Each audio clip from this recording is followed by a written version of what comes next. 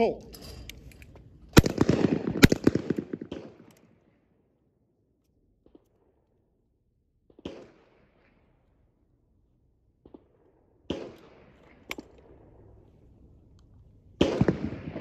Hold.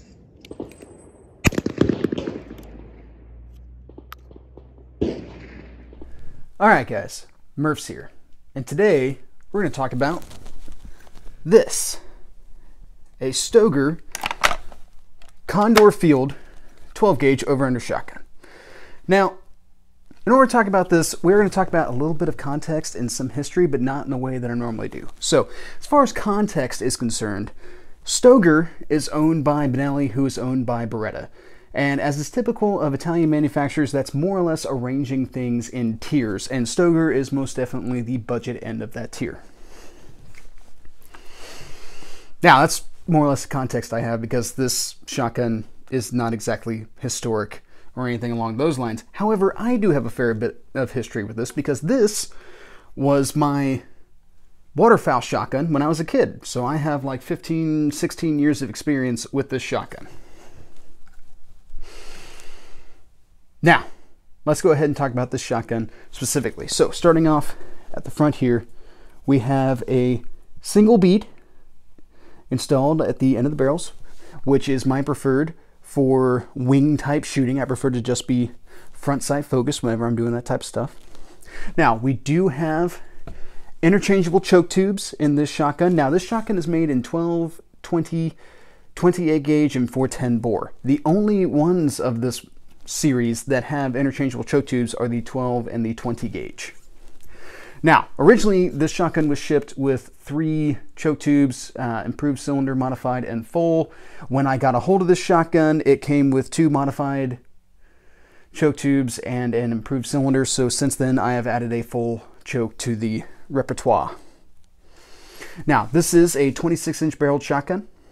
You'll see that we have a ventilated rib going across the top of the top barrel, which is fantastic for helping break up heat distortion and allowing more airflow across the barrel so that it cools down faster. You'll also note that this is serrated across the top, which helps break up glare from sunlight. Now, coming back to our forestock here, you'll see that we have some finger grooves cut out so that you can pull the gun more securely into your shoulder. There's also some press checkering on the grip, and the wood is of a fairly decent quality, actually, for a budget shotgun. Much better quality than what you'll most commonly see in like Mossbergs or something along that line. Now, you look here, this is our takedown lever, which normally in break action double barrel shotguns, this is some sort of hinged lever. Instead, Stoeger went with a half moon design on this particular gun. Now, I don't normally indulge in disassembly for reviews, but this is so simple to do that there's really not a reason to not do it. That's what I'm trying to say. Now, we can see here that it breaks down into pretty much 3 components. Now, this is a 3-inch chamber, and you can see that we have some jeweling around our locking lugs here. Now, locking lugs are kind of the main emphasis that gets discussed whenever we talk about quality in over-under shotguns. The whole idea here is that you're supposed to have the lowest profile setup that you can because you have stacked barrels, and that's going to give you a higher height over bore, blah, blah, blah, all that kind of stuff. So, a measure of high quality is to have the lowest possible locking block that you can. And a lot of your high-grade shotguns go to great lengths to design a lower locking system. However, I have to say that Stoeger in this case is not necessarily indicative of that practice. They went for a very stout but very tall system because it's a lot easier and faster and cheaper to machine. So that's why we have the system that we have here right now. Now, reassembly is not terribly difficult, of course, but this is what everyone talks about when they say that it's easy to maintain over-under shotguns. Now, you'll notice that on the side of our receiver, we have some fairly simple scroll work going on here. And on this side as well, with some kind of more roughly stamped manufacturer's markings as well. Now, this is not a lot of the fancy type engraving that you'll see on your more expensive shotguns. This was purely added because, well, you got a lot of space here that you could do something with, and it'll make the average purchaser feel a little bit better about their shotgun, like they have a little bit of time and effort put into making it look fancy. However, to be honest, this is not a gun that's meant to be fancy. This is meant to be a tool, and it does an excellent job of doing that. So there's nothing wrong with being an exceedingly good tool. Anyway, here we have our lever for the hinge action, which pretty much does exactly what it's supposed to do on like any other break action shotgun. Now, this model comes with extractors, not ejectors, not unexpected for its cost. And our safety is located on the tang, and it is just a safety. It's not also a barrel selector. It is aggressive stippling, and it also has a raised center piece here so that you can press it forward and pull it back. The safety also does function whenever the action is broken open, so you have to remember to turn the safety off whenever you go to shoot it after having reloaded. Now, this shotgun does fire the bottom barrel first, as usual with over-under shotguns. And this works off of an inertial firing system, not a mechanical firing system. Now, let me explain that a little bit further. So, we come up and we fire our first shot. Single trigger, so obviously this trigger is what is going to send our second shot home. However, there is no click. That is because the inertial system did not receive any recoil in order to function properly. So, in order to get this gun to function, you have to give it something to work against. Second barrel goes. Now, let me explain that a little bit further. So, off of the trigger, there is a little arm that sticks up, and this arm acts against the sear that releases the hammer for each barrel. There are 2 sears, 2 hammers, 2 barrels. So, when that arm gets acted upon by the trigger, and it sends that first shot home, the inertial force of recoil moves that arm over to the next sear so that it can send the next shot home. If that force does not get applied, that inertial arm cannot move and it cannot fire the second barrel. We're going to talk about that more as to whether or not that's a benefit here before we're done. Now, you'll also see that our stock has a pistol grip or semi-pistol grip type setup, which is my preferred. It's nice for pulling it into the shoulder, and our same press checkering from before. Really, in this lighting, that stock does look very nice. I really do appreciate this wood. It's actually fairly decent wood. Now, we'll notice here that we do not have the standard rubber buttstock that this should come with, and I'll tell you why. So, when I was a much younger man and we were past shooting geese with this gun, we would be wearing multiple layers of clothing because, of course, it was winter. And for myself and the rest of the family, every time we tried to bring this gun up to the shoulder, the grabby rubber buttstock would grab a hold of our clothing in our armpit, and we would have to add a whole extra step to get the gun unstuck and into the shoulder to be able to start shooting at some geese. So my dad finally decided that he would remove that butt pad, and he would have a friend fashion this stainless steel butt plate to go onto the shotgun. And that's what we've used on this ever since. So, from a recoil aspect, in heavy clothing, I don't really notice it. However, I will say that on heavier loads, this kind of hurts, but not enough so that I've ever taken it off. If anything, I leave it on for kind of a nostalgia aspect, if I'm being completely honest. And it does, I mean, it shortens the length of pull pretty drastically, but it really does make it handle nice and quick into the arm, and it doesn't grab as much on my way to the shoulder. Now, how does it shoot?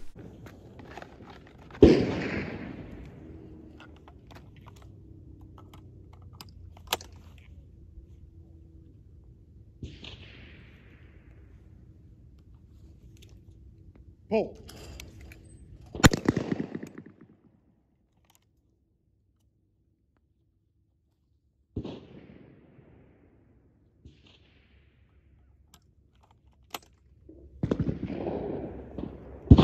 Pull.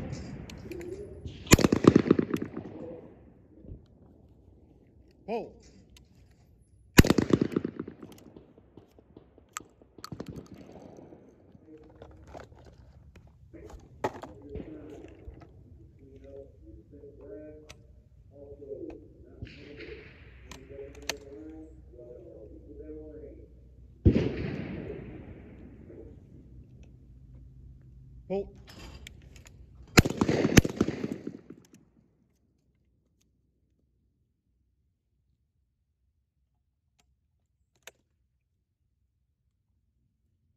Hold.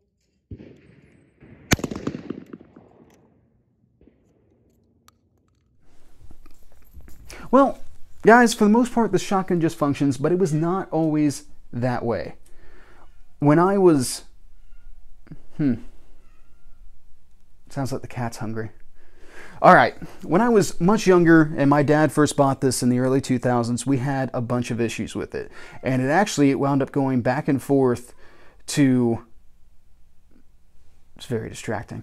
Wound up going back and forth to Stoeger multiple times. Way more times than I myself would actually have patience for. Pretty much after the first time it came back and it wasn't fixed, I probably would have sold the gun and just been done with it. However, Dad stuck with it, and ultimately this would be a case where he was right, because this has been a fantastic shotgun ever since then. Now, a lot of the issue that it was having was that it was not switching over to the second barrel. In addition to that, this can be a bit of a stiff shotgun. It has broken in nicely over the years, but especially when you crack it open after having fired your rounds and you're working to cock the hammers, it can still be a little heavier than you might expect. All right, so what do I use this for? Well, guys, I would pretty much use this for sport shooting at this point. I used it to break clays quite a bit. If I went back to upland bird hunting, this is probably what I would carry. And I would have no problem using this on ducks or geese today. Now, when it comes to my use, I have put, myself and my family for that matter, have put thousands of rounds through this gun. I would conservatively estimate about 3,000 rounds, and that is low brass target loads, high brass hunting loads, and 3-inch duck shells. So it has had the full gambit of ammunition put through this gun, and it has performed well ever since we got those initial growing pains worked out. Now, what do I recommend you guys use this for? Well, as a sporting gun, this would be a pretty good deal. So these run between about $400 and $500. And if you're talking about a gun that you're going to take out in the field and you're going to use hard and abuse and expect it to last, I would recommend this shotgun, 100%. Now, if you wanted to take this on the competition circuit, I would say that you probably want to manage your expectations a little bit here. Now, I am not a competitive shotgun shooter, so I can't necessarily speak to what are the qualities of a shotgun that makes it good or bad for competitive type shooting. But what I would say overall, just taking a quick glance at a lot of competitive shotguns out there, is that this gun does not exhibit a lot of the key features. So, does that mean that you would not have fun if you took this to a competition? Well, it depends on your definition of fun.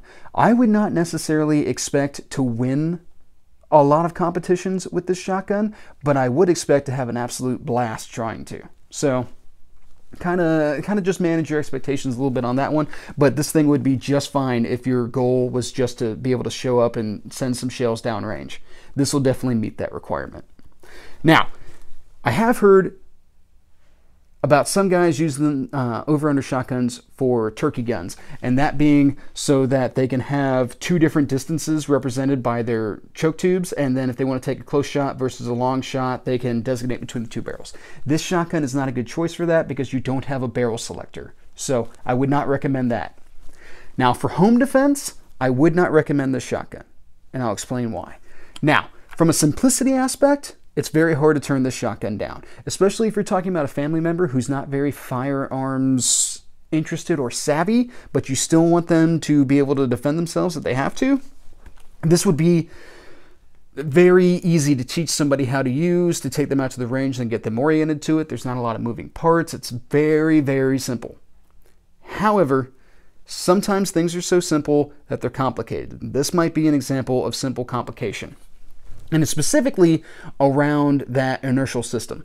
So if you were to use this in a self-defense situation and you came up on a target and you pulled the trigger and had a click, no bang, you would not have a second shot right behind it.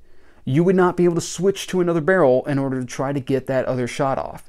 You would have to tap this thing on the ground or hinge it open something in order to be able to get this weapon back into the fight. And that's not what you generally expect to have happen with double barrel guns. You expect that you're going to have that second shot right there to either follow up the first shot or to fix the fact that there wasn't a first shot. You don't have this in the shotgun. Now, the likelihood of a click and no bang, not very high. Center fire cartridges are already far more reliable than rimfire cartridges, and shotgun cartridges are fairly reliable shotgun cartridges to begin with. But my issue here is that it's a compounding problem in a simple shotgun like this. So in any other weapon system, a click no bang wouldn't be that big of a deal. You rack that round out of the chamber and get right back to business. But in this shotgun, in this firearm specifically, a click no bang could be quite disastrous. That the problem that it creates just builds on itself, and I don't think that's a very good solution to a self-defense type issue. If this is all you can get, then fantastic. Go with it. You're not going to regret it, hopefully. But if you have an opportunity to pick something else over this, I would go with that option, personally. All right, guys. Well, that's pretty much what I have for this shotgun. So, have a good day.